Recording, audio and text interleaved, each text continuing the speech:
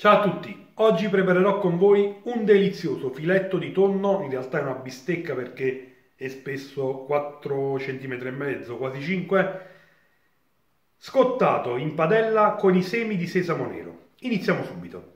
La ricetta è molto semplice, non occorrono particolari doti culinarie e non occorre niente di particolare.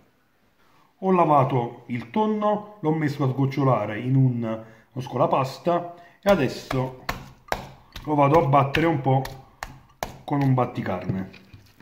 Guardate che bel filetto.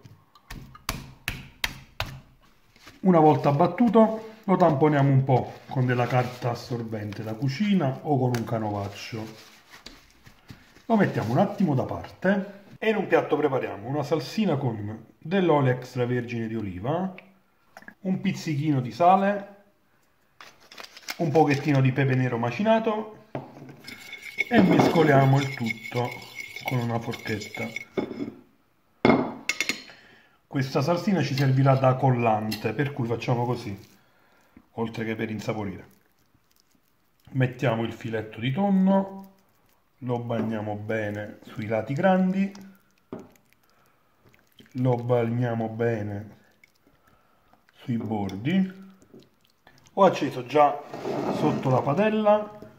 Trasferisco il filetto di tonno nei semi di sesamo nero.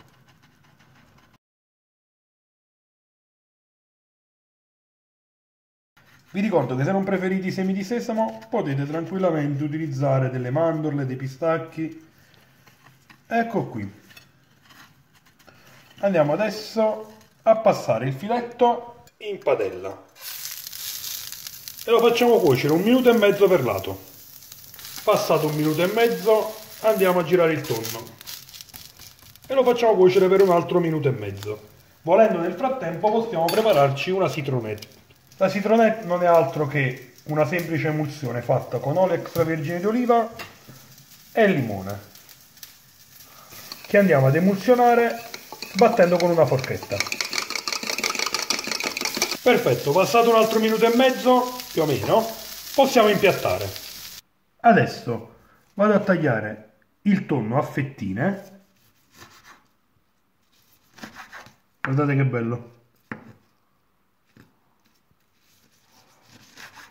E adesso lo vado a mettere nei piatti condendolo in 2 maniere differenti. Su questo qui a destra, alla mia destra, ma alla vostra sinistra, vado a mettere un po' di citronette, quindi olio e limone. Se preferite potete aggiungere anche un pizzico di sale.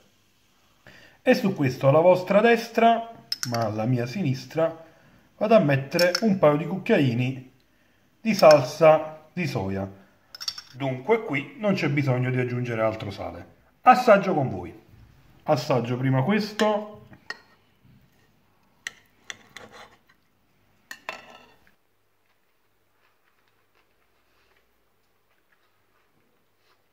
Delizioso.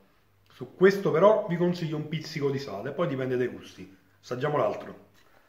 Guardate che bello, questo è fatto per essere mangiato. Guardate.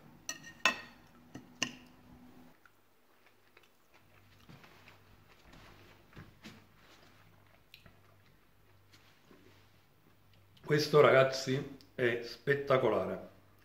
Sembra di stare al giapponese. Provare per credere, mi raccomando, se provate a fare questo buonissimo tonno scottato, guardate, fate a gusto, però il tonno deve essere così, non più cotto, perché altrimenti diventa stopposo e perde il suo buonissimo sapore. Provate questa ricetta e fatemi sapere come vi è venuta. Se il video vi è piaciuto lasciate un bel like, condividetelo ed iscrivetevi al canale. Ciao a tutti e buon appetito!